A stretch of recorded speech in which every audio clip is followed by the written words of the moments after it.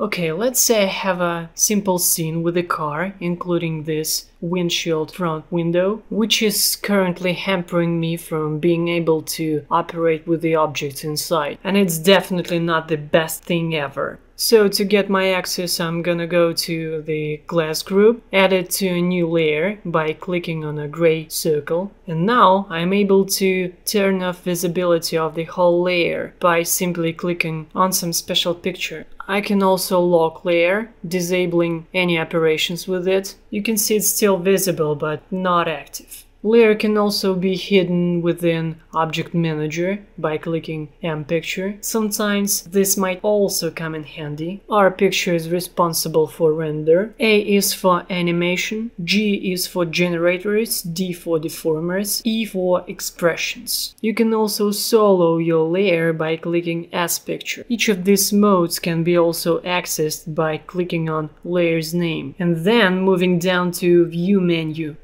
Well, this is it.